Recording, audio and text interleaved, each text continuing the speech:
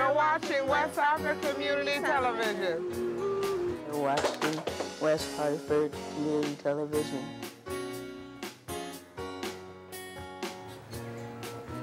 You're watching West Hartford Community Television.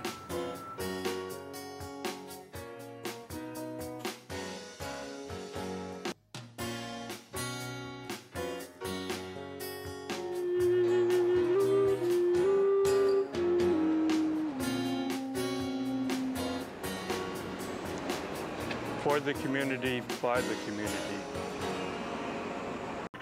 Okay, I don't know if this is amplifying or not, but my name is Paul McConnell. I'm here from the War Chief Sports Council, and on behalf of our sponsors and supporters, thanks for coming. We have a great event tonight that we're sponsoring with respect to concussions. It's been in the news a lot for the last few years, and we think there's important to get as much information as we can to you.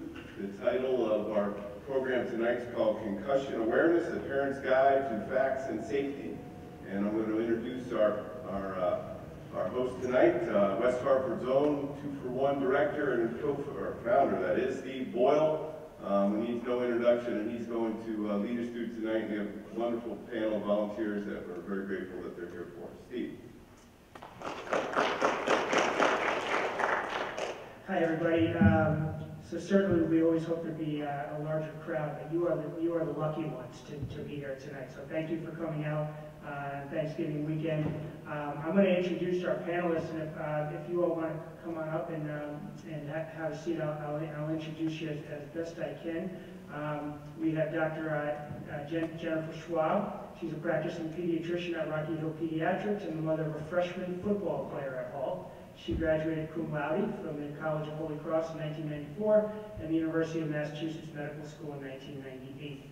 She completed her residency at the Connecticut Children's Medical Center in 2001 and has been in private practice since then. She and her husband, Jim, have 3 children, and they volunteer every summer at the Hole in the Wall game camp.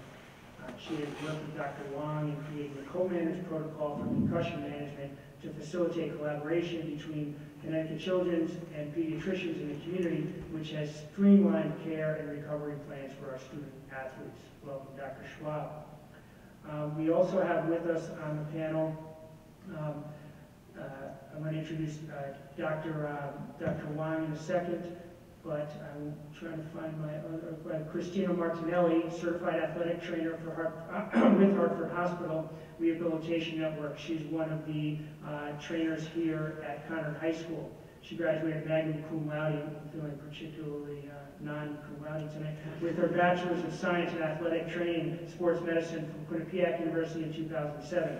Ms. Martinelli also holds the certification as a strength and conditioning specialist and as a clinical instructor for the UConn Undergraduate Athletic Training Program. Ms. Martinelli received the Ralph C. Mansell Outstanding Off-Campus Approved Clinical Instructor Award from the University of Connecticut in 2013. Prior to Conard High School, Ms. Martinelli was one of the certified athletic trainers at Glastonbury High School. Ms. Martinelli has provided a number of community lectures with physicians in the area on concussions and provides clinical support to the Hartford Area Hospital Concussion Clinic. And our featured speaker tonight is Dr. David Wang. David is a sports medicine physician with more than 20 years of specialized care for youth athletes. He has a deep understanding of sports and the specific training regimes and has worked with novice and Olympic athletes. Dr. Wang specializes in non-surgical techniques for musculoskeletal conditions affecting the athlete and is active in concussion research. He received a grant from the U.S. Figure Skating Association to study the effects of spinning on cranial forces. Dr. Wang is the head team physician for Quinnipiac University, a U.S. Figure Skating National Network physician, and the medical director for KIC International. So welcome to our panelists. I'm going to ask Dr. Wang to start, and I'll just do my best to facilitate a conversation on the context of what the purpose of tonight's panel is about. I know that there are parents in the audience who have had children who have suffered concussions, and as an old coach in someone who works in youth sports, I always say I worry about brains and knees, especially in my work with girls. And so what I'd like with that in mind is just recognizing that there's some fear and some myths around some of the things around concussions, that we have that as part of our context as well. So Dr. Wang, I know you wanted to start with some slides.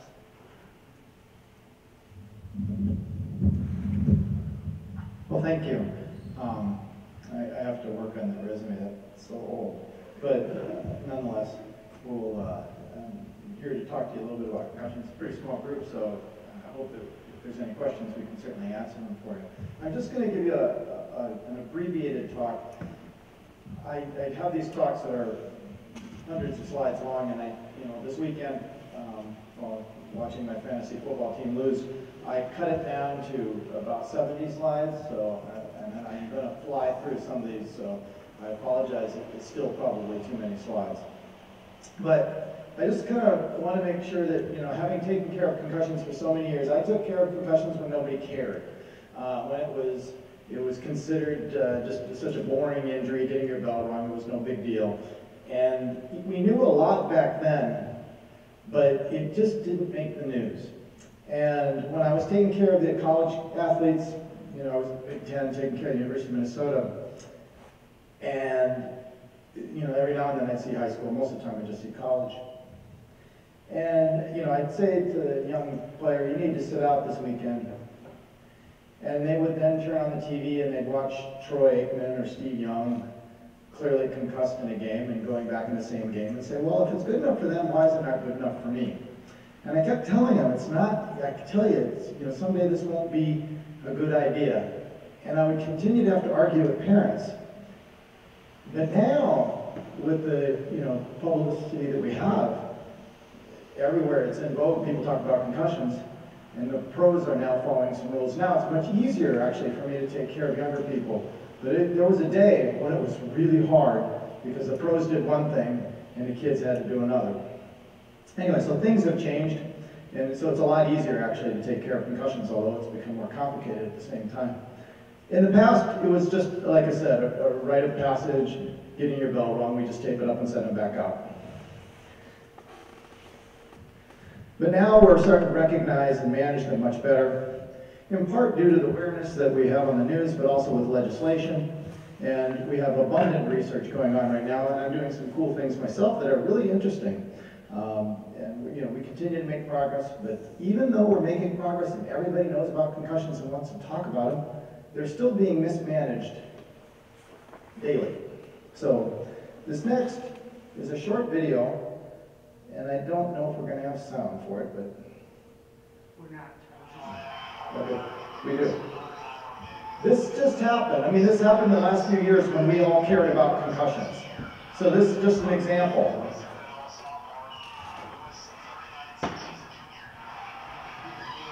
Oh. So you can see him getting... pretty good.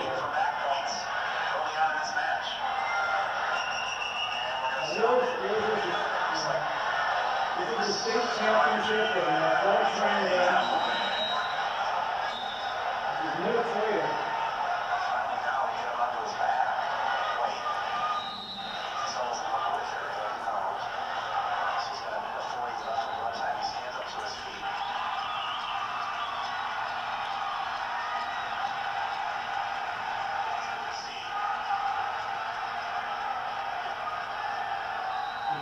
We're going to try to make it stand.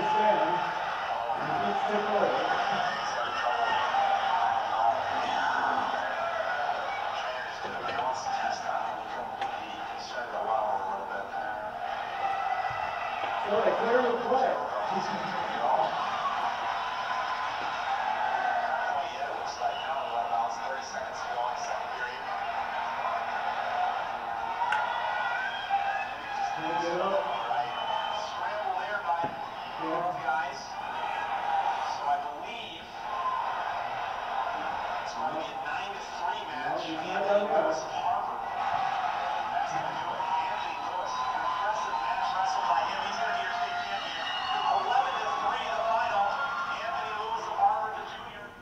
So here we are with all our knowledge, and this stuff still happens.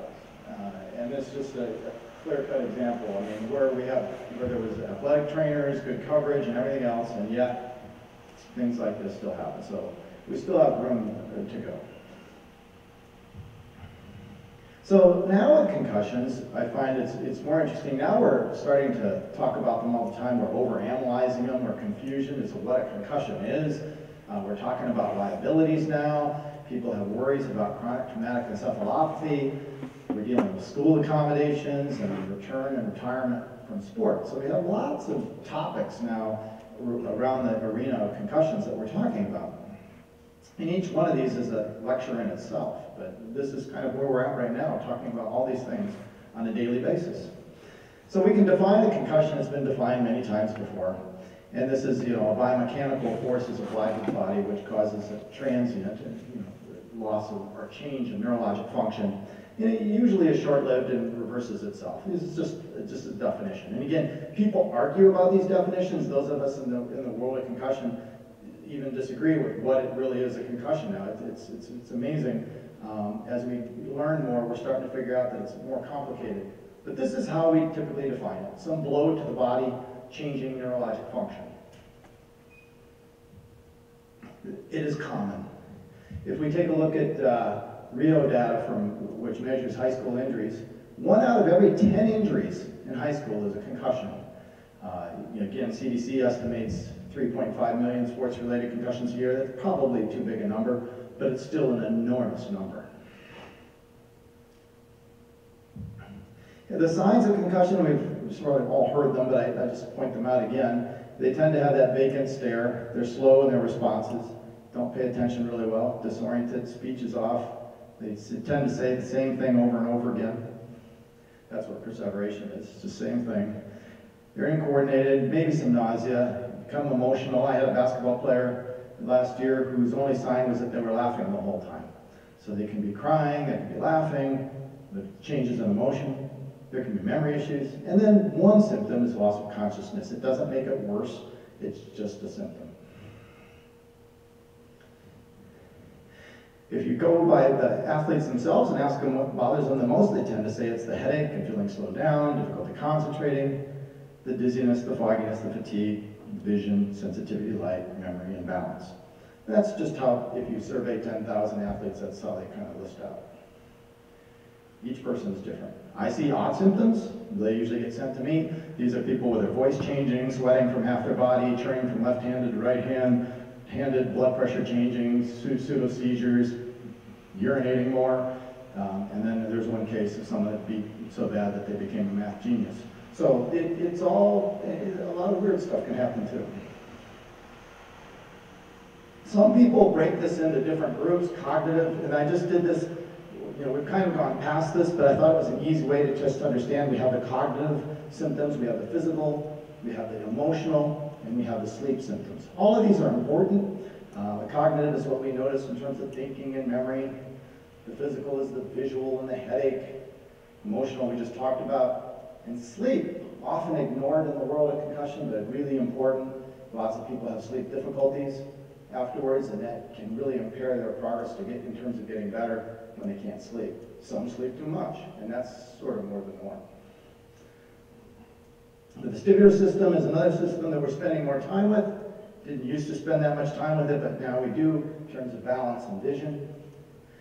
We see that, the way I look at it is that 67% of the neural connections are involved in vision. And so, a good way to kind of catch concussion symptoms is to look at vision. Now, it's not 100%, but it is a good way of looking and catching a lot of concussions just by eye motions.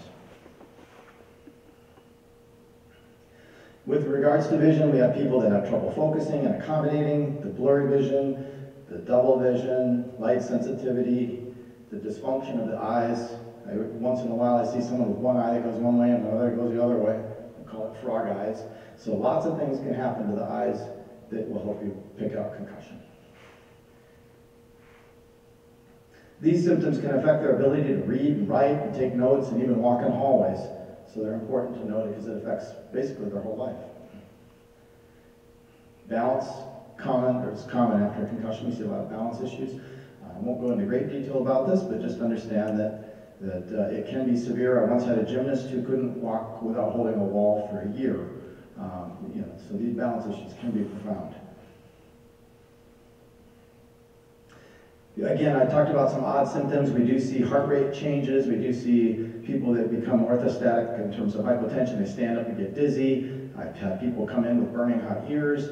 All sorts of different symptoms can occur. These are more of the odd ones. And then we sort of have to deal with, post-concussive syndrome. Those are the people that have had prolonged symptoms. And understanding what that really means. Some people define it as concussion over 30 days. Others say it's concussion over 90 days. But when we deal with pediatrics, younger people, an average concussion is 20 plus days to begin with. So, in a pediatric patient, I think it's a little bit different. That being said, we see more prolonged symptoms in the females, and I actually have a paper to be published that maybe explains why that occurred. We have the psychological issues. Those people who've had some mental health issues tend to do a little worse. People that previously had ADD, things like that, tend to do a little worse. I believe there's a macroscopic injury, which is this tiny little microbleed that you can't see, except with a special imaging called SWI sequencing on an MRI scan. And that, of course, isn't a concussion anymore, but I believe that we've missed some of those in the past and just called them bad concussions. There's genetic factors involved. I've experimented with a couple genes recently, which have been really cool in terms of helping me figure out why some people have prolonged symptoms. Again, we talked about females. We talked about the injury type.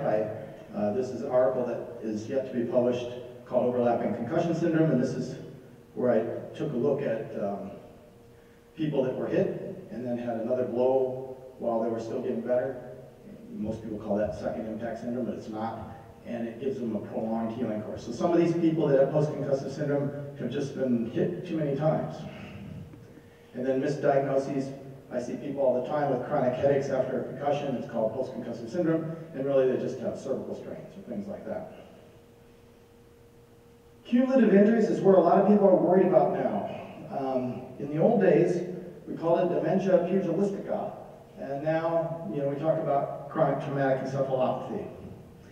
And the other thing I talked about is overlapping concussion syndrome, which is what I was outlining earlier, and then second impact syndrome, which is a rare event that causes significant problems.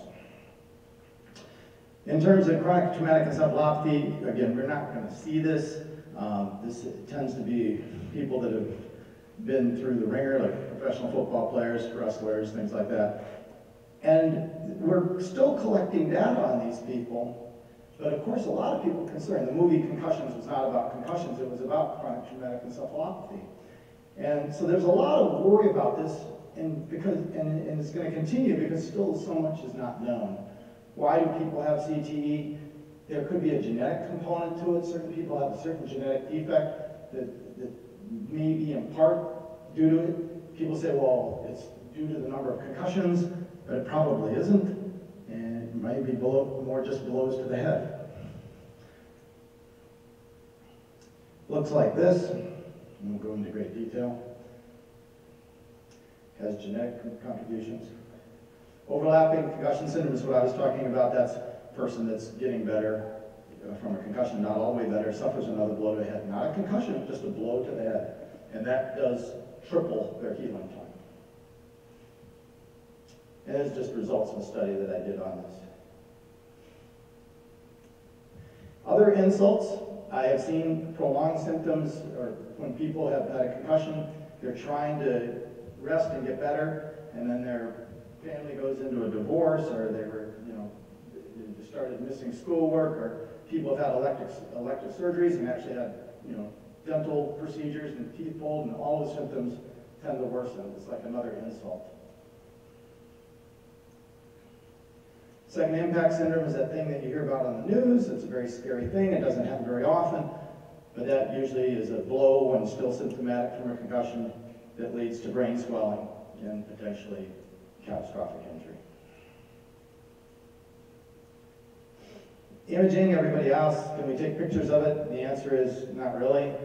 You get CT scans in the emergency room. They don't show anything. MRI scans really don't show anything. There are specialized MRI scans that we're experimenting with, diffusion tensor imaging, things like that, where we might be able to start to see something. But really, all the normal studies that we have to offer the regular population, we don't see anything. There are some, again, these are more research things, but DTI, MR spectroscopy has been used to find changes in chemicals in the brain. And it's interesting work, but not yet ready for the public. Just DTI picture here. People are also looking for that magical blood test, bioenzymes and markers. They've started out with S100 and they've gone through the gambit. Everyone's still trying to find the right marker, have yet to do so.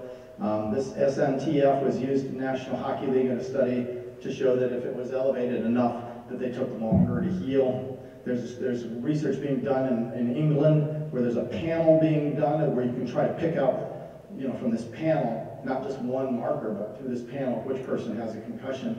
Again, 90% of the cases, we know who has a concussion. So having a blood test isn't really that helpful, although some of these blood tests may someday be able to prognosticate how long it takes to get better. And again, different biomarkers of the tau proteins as well. I just want to make a point on this slide is that not all head injuries are concussions. Some people, I commonly see people in the clinic, I get kicked in the head and I have a bump on my head and it's sore right there, I must have a concussion. And really they have a bump on their head and a sore head from getting kicked in the head, and it's not a concussion. So we are sort of reaching a point where everything is a concussion. I see people at these games, I see people at football games, everybody's trying to guess who's getting the concussion. It's almost a secondary thing going on the sidelines, which is, seemingly more interesting to other people. So how do we treat them? Again, we can talk about the basics. The basics are, on the field management. You have to take a look at these people, you have to evaluate them and get them out of the game and practice. Everybody agrees. We disagree a lot about a lot of things, but we all agree that if you think there's a concussion, you got to get them out of harm's way.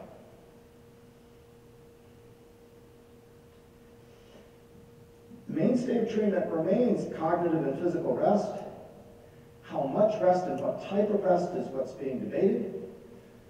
There was a day, not that long ago, when some people believed that you just locked them up in a closet, it was dark, took away all sensations, and somehow that would help them.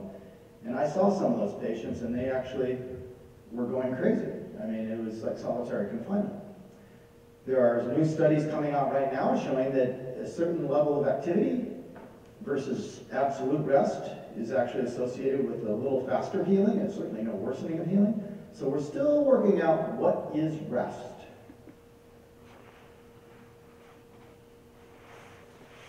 And then, of course, we have to deal with return to school, which is a big issue. Schools have, had to deal with people coming back with a lot of limitations. And some schools have been really eager to help and work with these people, and others find it very difficult and don't have the resources. So we do have to deal with this quite a bit. The appropriate school notes have to be written that match what the school can do, and that's always a challenge. Treatments can also include physical therapy.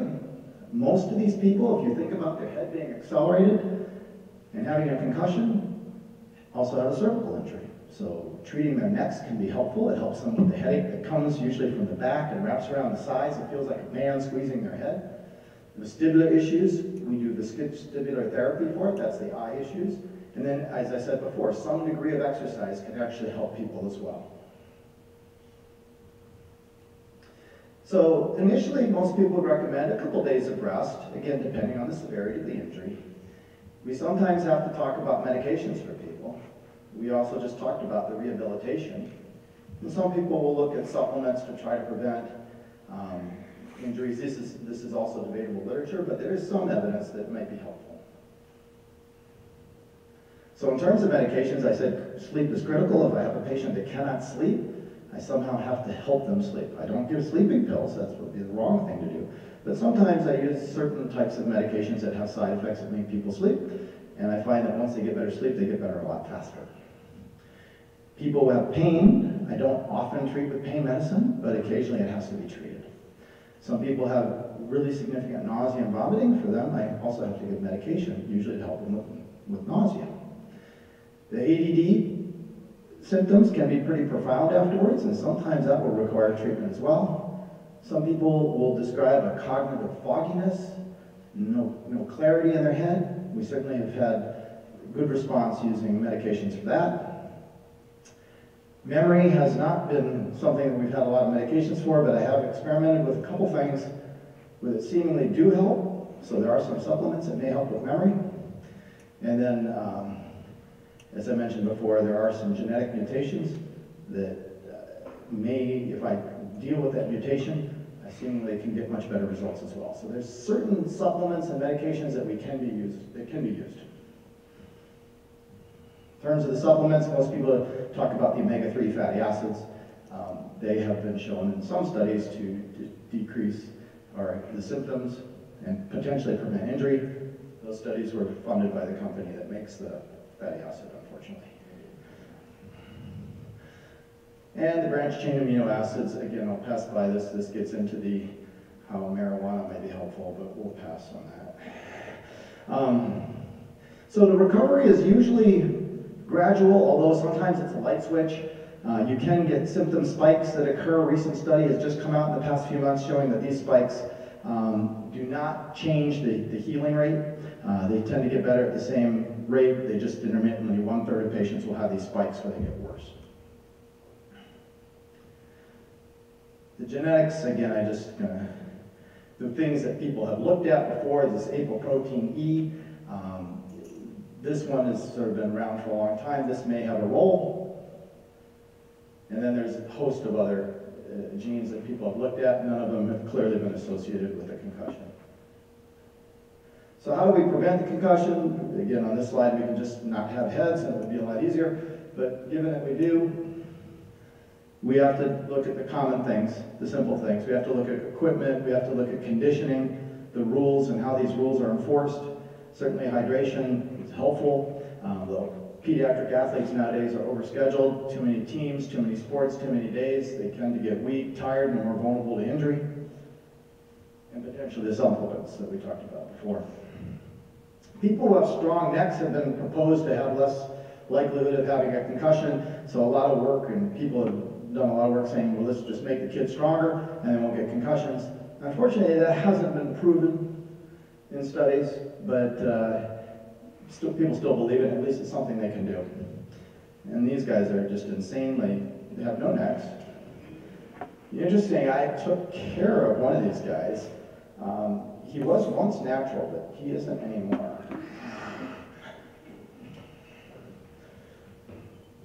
Equipment. People have looked at helmets back in the old days. As you can see, they just took a student, usually a freshman, put a helmet on him, and ran him in a wall and studied to see what happened. And that was how they tested them. Now we have advanced testing. Usually the testing is referred to at the Virginia Tech Institute where they are checking helmet technology. So what do we find? What are the common questions that are often asked of us? Is there a concussion-proof helmet? Is there evidence that a mouth guard can protect against concussion? And do these aftermarket force reduction materials that you put over your helmet, do they reduce concussion? And do those indicators that you can put on the chin straps and the mouth gear on the helmet, do they help? So let's go through that. In terms of protective equipment, the threshold for concussion is elusive. In other words, if we take 80 Gs, which is a big hit, less than 0.5% of those people get a concussion. And so if we look at just kind of concussions as they're measured, or blows that are measured to the head, we see that they can be between 60 and 170 Gs, and there is no relation. The person at 60 Gs can get the concussion, the person at 100 can have no concussion. So now you see that you have these indicators, and they mark when you have a certain amount of force on there, and although it's a warning that there was a big blow, it does not mean there's a concussion. And in fact, someone that's under that threshold could be sitting there with a concussion, and they don't even ring the little bell or the little light doesn't go off. So that's elusive still. The mouth guards, to go back to the other one, since I don't have any more there, the mouth guards have not been shown to be helpful. The aftermarket reduction materials are not okayed by the helmet manufacturers, so that's sort of what we'll call illegal. And as I said before, the indicators don't really help. Other questions that people ask, is there any evidence that an uncomplicated concussion could lead to long-lasting or permanent impairment? And is there a proven proper way to manage a concussion? Several studies have looked at this. If you just go back, looking at neurocognitive studies from people that had uncomplicated concussions, after a week, there were no measurements of anything abnormal afterwards, so there was basically no evidence of any prolonged injury after a concussion has been resolved. In terms of management of concussions, we are adamant about removal from activities. I mean, the fact that you have a school with athletic trainers is critical. Athletic trainers are right there at the scene and they can really help. And in fact, we know that the quality of care for athletes is better when athletic trainers are present. So they can remove them from activity, and that saves them some of those second blows and some of the bad stuff. We have to, still evaluate them. They have to usually rest them. Again, we have to define what rest is. And then we will grade them back to school and activities. And we do not want people to return to sport when they're still symptomatic, although there are some minor changes to that depending on the sport. But as a general rule, you don't want to do that. Is there a vulnerable window after a concussion where you may be injured again? And do football concussions lead to neurodegenerative disease and CTE? So, the vulnerable window. We certainly see through some studies that brain chemistry has been altered for a month, but it hasn't been correlated to expert vulnerability. We take a study from way back when, here in 2003, which is still a good study, which showed that the majority of football players that had a repeat injury had it in the first 10 days. And therefore, if you could wait past 10 days, you're much less likely to have a repeat injury. 10 days of being better. Long-term issues in football, we're still figuring this out. Studies are being done left and right. If you take a look at NFL players from the 59 to 88, and you look at their all-cause mortality, it's 50%, it's 56% less of what you would expect for people of the same group, right? The suicide rates are lower. And so therefore, their belief is that there's less midlife death in those people that are active in football than those who didn't play football, hence why they got older and then had more likelihood of neurodegenerative disease just from being old. Other studies have been done. High school football players from 46 to 56, and they compared them to classmates, and they found no increase in neurodegenerative disease. And then a survey recently of 500 retired NFL players taking a sort of neurocognitive test at home found that maybe a third of them had some type of cognitive problem. Unfortunately, that study had no control for the same age group, so it was hard to totally interpret. So, I'm asked this every day, how many concussions before it's time to retire? And I continue to say the same thing. I have no answer. I have one person on the Olympic team with one concussion that I would never let play again because it was so horrific. Learning how to talk and walk and everything else. And people in Harvard with 7 who are doing extremely well. So it's not a number. You have to kind of understand the whole picture. You got to understand what kind of force was applied, how long it took to recover, were there any significant damage afterwards, and what's the risk of the activity. And you have to factor all these things in, and even then, you don't have an absolute answer. So to summarize, concussions can be obvious or they can be very insidious to diagnose. They have a multitude of symptoms that we talked about. The initial management is the relative rest that we talked about. The vast majority, 85% of these concussions, resolve with an uncomplicated course. And those with the prolonged, more complicated symptoms may require interventions such as therapy or medications and maybe scholastic accommodations as well. So I have a closing couple thoughts. And that is concussions are not just a bunch of compartments and we just put people into a little pigeonhole them. You know, in the old days they tried to say that's a grade 1, that's a grade 2, that's a grade 3, and we tried to just give them a category and then they, say that we knew what was going to happen afterwards. It's not that easy. It's not a bunch of impact tests. Everybody wants an impact test result, like somehow that's magically the answer. It is a tool, and to be honest with you, it's a pretty small tool, but it's a tool that we use, but by no means does it answer the question for us. People cheat on their baseline tests. People have been shown to have decreased test scores after they sprain their ankle. There are all sorts of other issues, so we can't, the world that we live in, everybody wants a lab test, an MRI. I think every patient would be happy if they had an MRI and a lab test, just because it doesn't matter what I say. Unfortunately, it's not so simple. These impact tests are, like I said, a tool, but they are not the answer to everything. Everybody, what's the impact test say? If the impact says, they have ones that used to have a green light and a yellow light and a red light. And they would just look to see if the light was green or the light was yellow or the light was red. Red, you can't play. Green, you can play. But it's not like that. Concussions are people. They're individuals. So as much as we want to categorize them, we want to follow an algorithm, we want a specific return to learn program, as much as we want a return to play program, we just can't do that. You have to understand that these are unique people, unique lives, with their own goals and plans for life. And we have to learn these so that we can better care for these people. And then knowing these facts helps us return to life as opposed to learn or play, that you have to return to life. Because there are different situations for which the rules kind of change. And I won't go in now because I think I've gone over my time. So, I believe that's what I have for you today.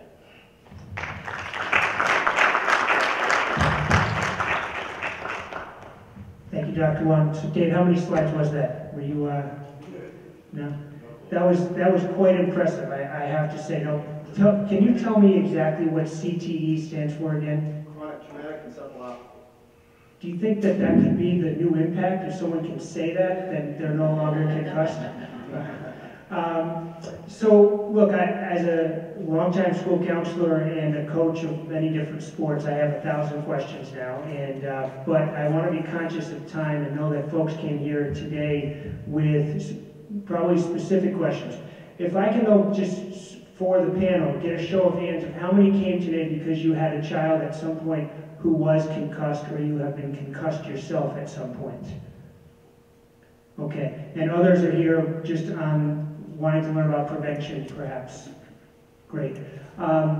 So I wanted to start the questions, and I suppose if anybody from the panel wants to answer, maybe we can start with you, Christina, is that the first thing we often hear from trainers is, I think you're concussed, but you might want to go to the emergency room.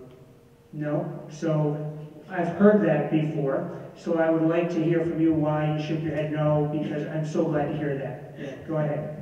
Well, like Dr. Wang was saying, we've come a very long way in a very short period of time when it comes to concussion management.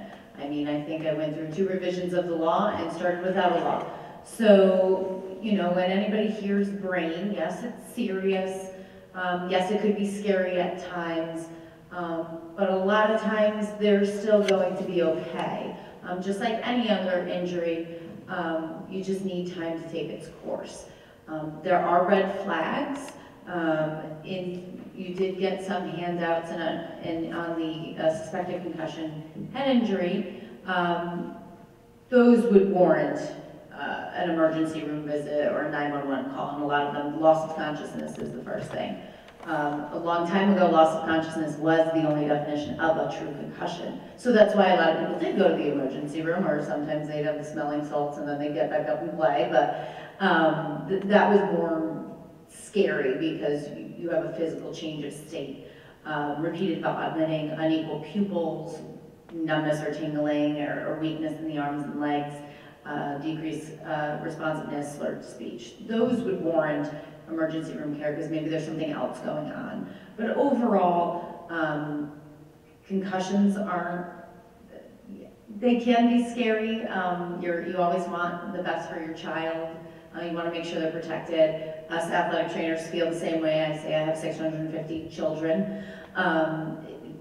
Time will heal it, and unfortunately there isn't that time frame, but as long as we get the intervention, athletic trainers and coaches and parents becoming aware, because unfortunately athletic trainers aren't everywhere.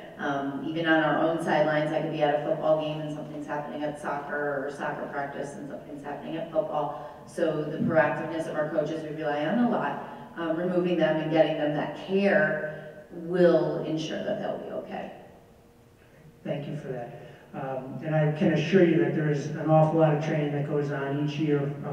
And we have our new athletic director with us today, Jason Siegel, and he could speak to the fact that each season coaches are required to go through concussion awareness and protocols. So questions from the audience, though, that you have for any of the panelists? Yes? I have two younger hockey players, never had a concussion.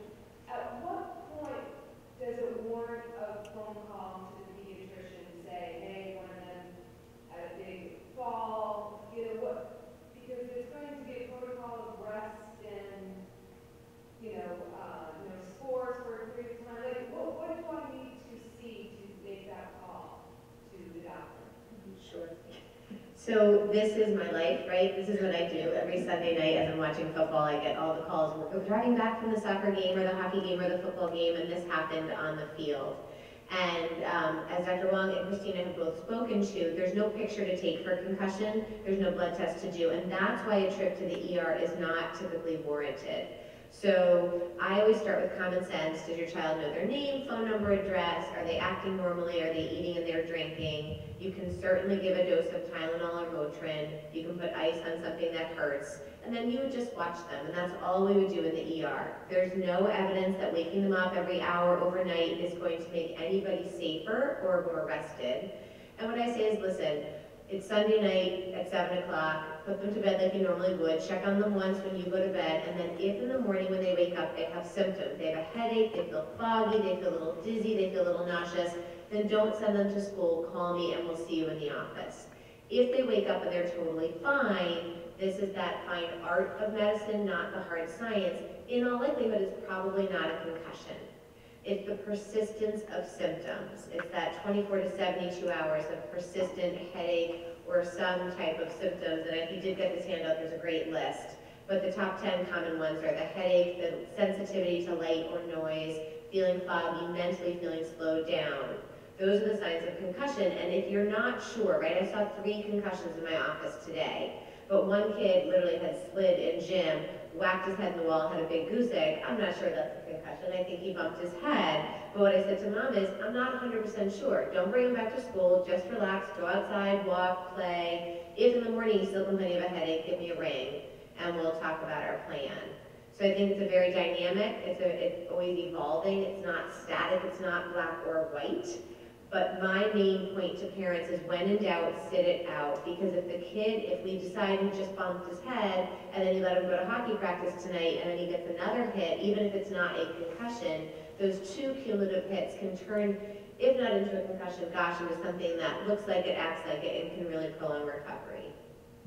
The one other just sort of, the red flags are really not for concussion, right? Those would be for a true brain injury or brain bleed, you know, like you see on TV. But there are some red flags in what we use in medicine or cautions that certain kids are going to be more at risk for a prolonged recovery or more at risk potentially to have a concussion. And those are the kids with underlying attention deficit problems, anxiety or depression, chronic sleep problems, a prior history of a concussion, or chronic headaches.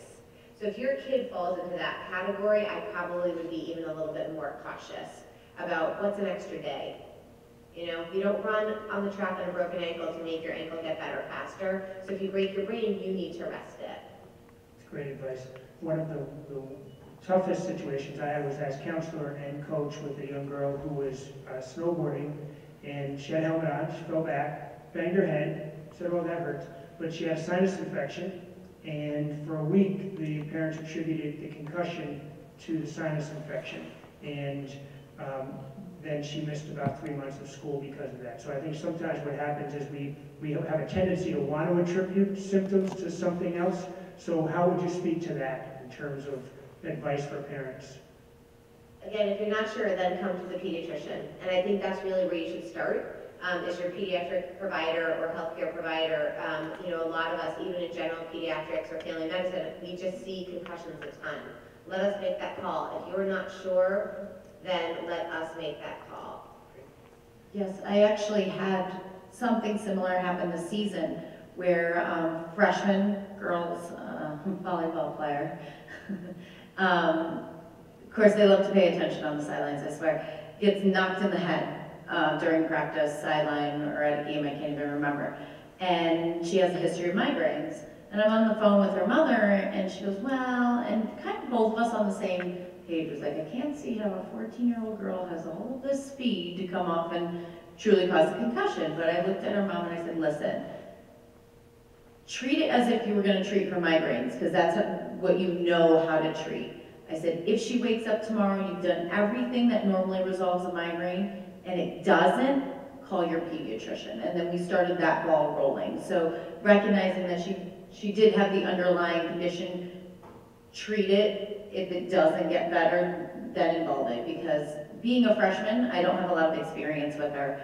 Parents are with her 24/7. I only have the athletes for 2 hours of the day. Pediatrician's been following her entire life. So, you know, I can only guide, and I'm not gonna downplay, I'm not gonna overplay either, but using all the tools, because again, we can all agree that it's individualized, then we were able to get the care that she needed. Other questions? Yes, sir. Do you recommend, I coach a lot of youth sports and high school sports, for the youth athletes, a baseline test of anything, for like contact sports or anything? You know, I get questions from parents all the time. Should I go? I always say ask the pediatrician to go for a physical or something. I'm the coach, I'm not. So when they ask, would you recommend? Really, for kids under 12, there really is no test, right? I think impact is really geared for high school kids, but as Dr. Wang mentioned, they sandbag it, and it's not, I don't think it's really reliable enough to use. It can be helpful, it can be useful, especially in a high school athlete, but on the broad spectrum, there is no baseline test that kids can take to give you that sense of how recovered they are. It's a great question, because people want to be able to do something, and I think that it's something that you can do. I would just want you to understand that it's not this, it's this. It maybe helps out a little bit in some cases. I mean, I'll be honest with you, I could go my whole day without a test. But that being said, like I said, the world that we live in, a lot of people, you know, want to be proactive, and they want to do their best and know that they're doing their best for their child, and they feel better doing impact tests. And for them, I don't discourage it. If they want to test, we certainly can, you know, it can be done for them. And I have no problems with it, but it's just that it has a lot of shortcomings. And we just have to understand it and not look at it like somehow it's the magical answer. Yes. How often do you have head-bands that for basketball? I go to tournaments and you see some girls are wearing these head-bands on their head for concussions or... Yeah, unfortunately, they haven't shown to decrease the concussion rate. And if you look, the studies were done with soccer players. They did the same thing.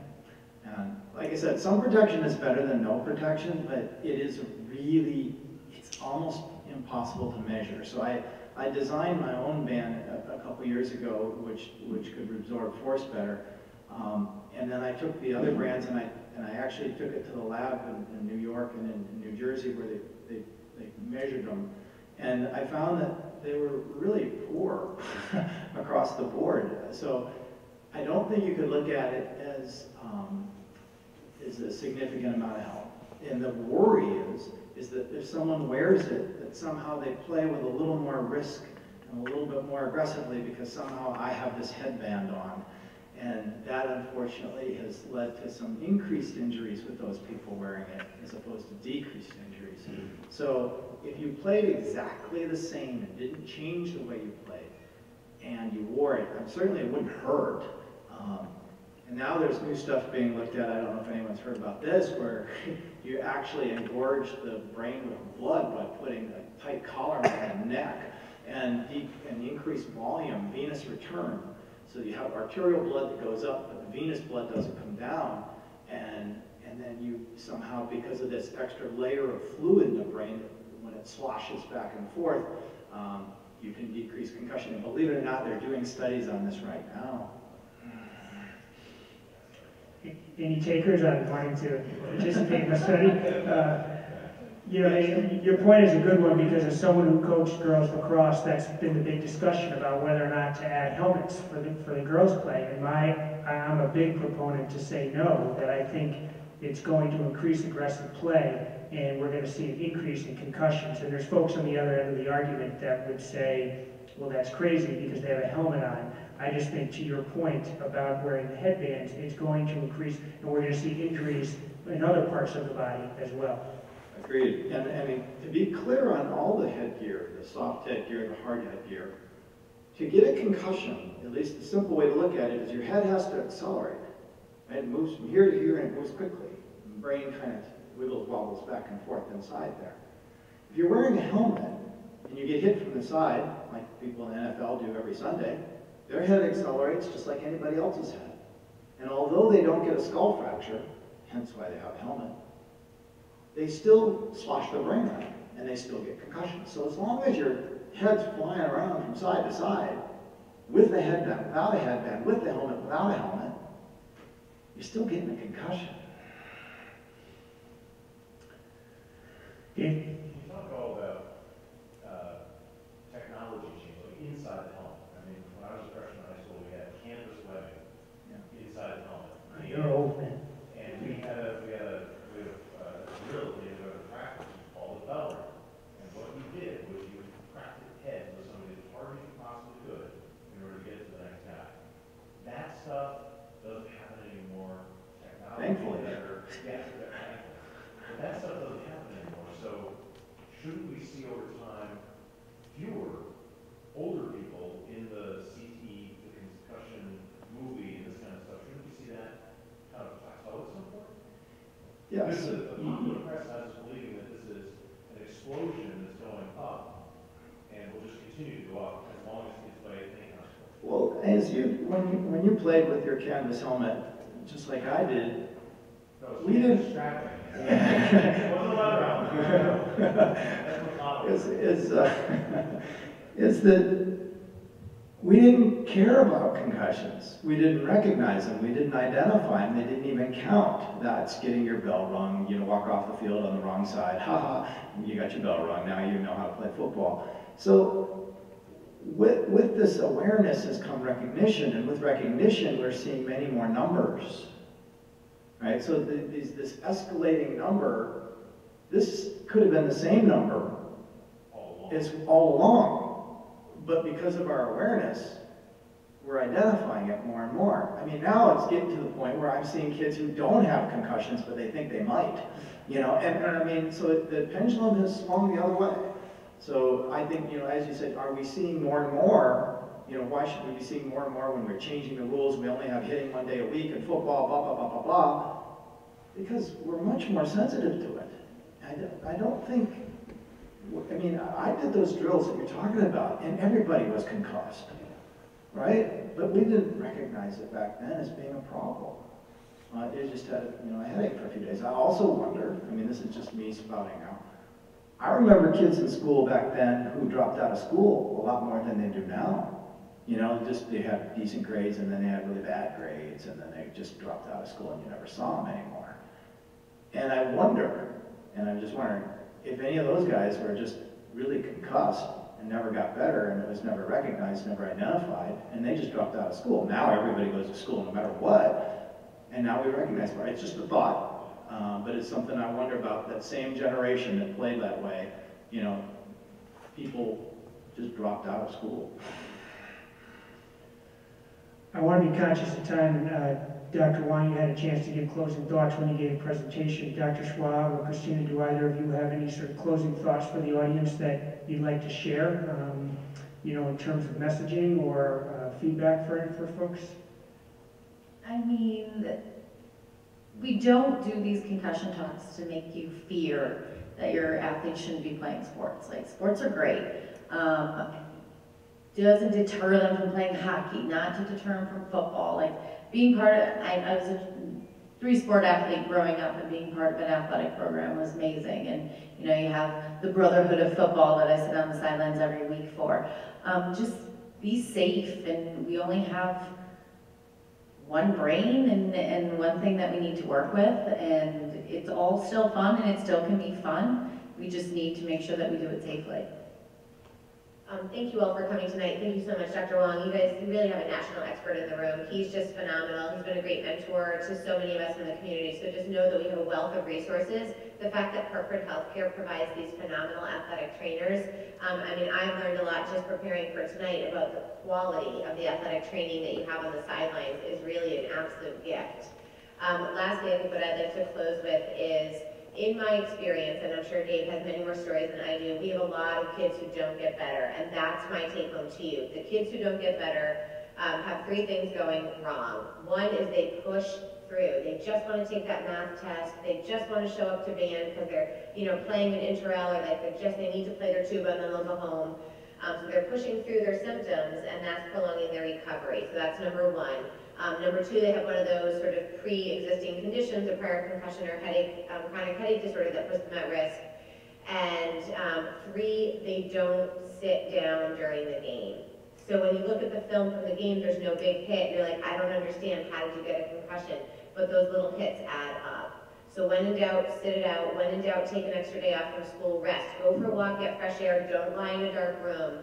But just, I'd rather you err a little bit on the side of caution with recovery to really, and if you do, most kids will get better more quickly. Everything they said is true. I'll just sort of elaborate on them. If you take a look at college athletes, and females and more specifically, you'll find that the girls that play sports, the average GPA in college is higher than the girls who don't play in sports. So there are oodles of benefits to sports, oodles.